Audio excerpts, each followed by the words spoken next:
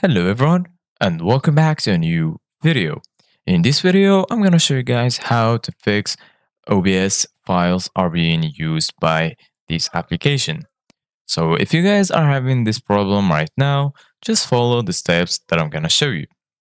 So the first thing that you need to do guys is go to the start menu. Once you go to the start menu, just go to the search bar and search for Task Manager. Or instead, you can also click on Ctrl plus Shift plus Escape on your keyboard. Once you're here, just go to Details. Once you're here in the Details section, just search for OBS. Once you find it, just make sure you right click on it and then go to Set Priority and click on High Priority. Once you do that, just go back to the main section and then you're gonna find OBS Studio.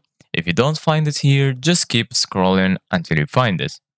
Once you find it, just click on it and then click on End Task.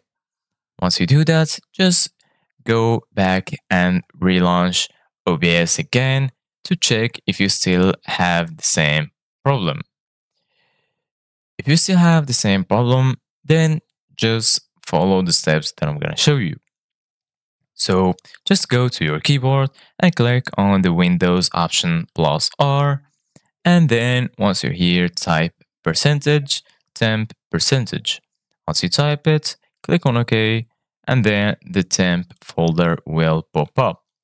Once you're here, just click on any folder or any file, and then click on Ctrl plus A to select every file.